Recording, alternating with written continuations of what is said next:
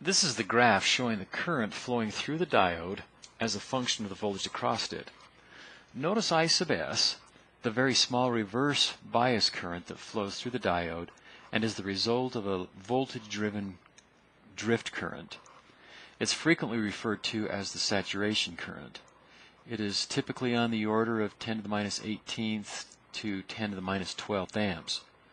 Notice also the exponential nature of the curve for positive values of the voltage.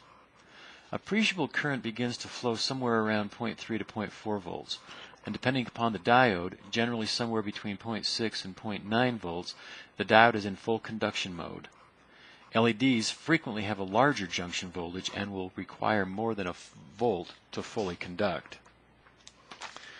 Continuing to increase the reverse bias voltage leads to a point where the diode breaks down, and a significant reverse current begins to flow.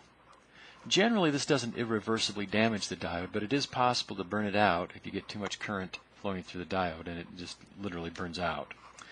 There are two different mechanisms that can account for this reverse current flow. The first is known as the Zener Effect. In fact, there's a type of diode called a Zener diode designed to use this breakdown effect to limit voltages in a circuit. Zener breakdown results when the reverse voltage is great enough to cause covalent bonds in the depletion region to break. Those breaking bonds liberate electrons and holes, which then flow under the influence of the junction voltage. When this occurs, there's very little further change in the diode voltage. At this point, the current ends up being limited by the circuit around it.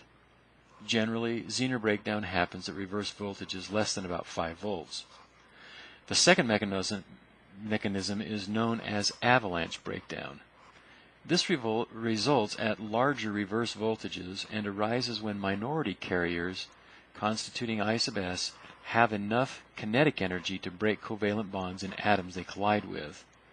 These freed carriers are then swept by the reverse voltage across the depletion region, and in turn collide with other atoms, liberating even more carriers, and hence the name Avalanche Breakdown.